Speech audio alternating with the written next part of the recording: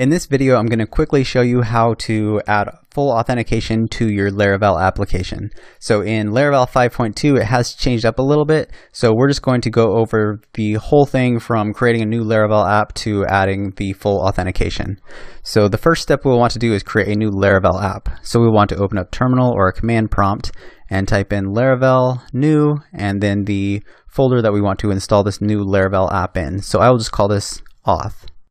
And once that has been created, I can go ahead and cd into that auth folder, and I can run the php artisan serve command, and then I can go to localhost 8000, and sure enough, we have a blank Laravel application running.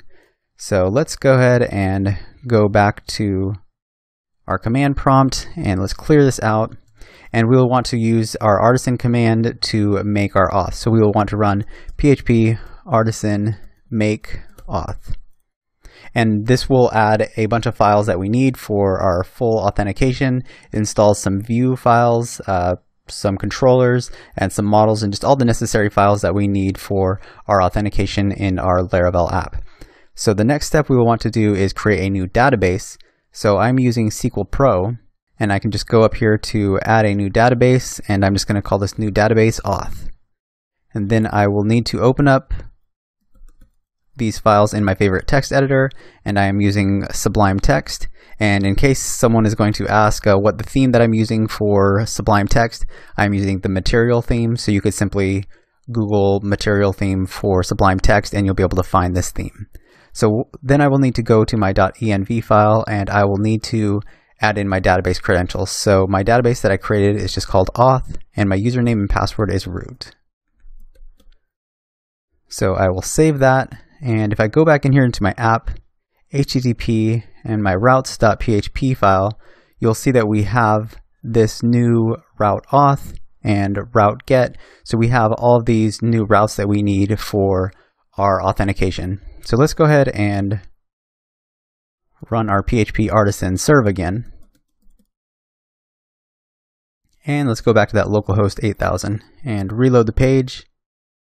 And you'll see that we have a new homepage in front of us, and this is a bootstrap version of a simple login, register, and homepage. So let's go ahead and test this out. Click on register. I'll just say John Doe at gmail.com.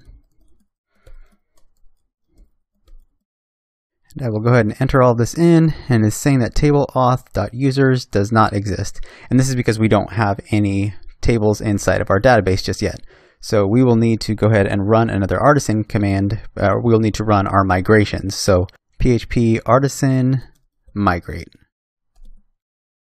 And after that has completed, now if I refresh my database, you can see that we now have tables inside of our database. So let's go ahead and run this php artisan serve and go back to the home page and then click on register again. So we'll say John Doe at gmail.com,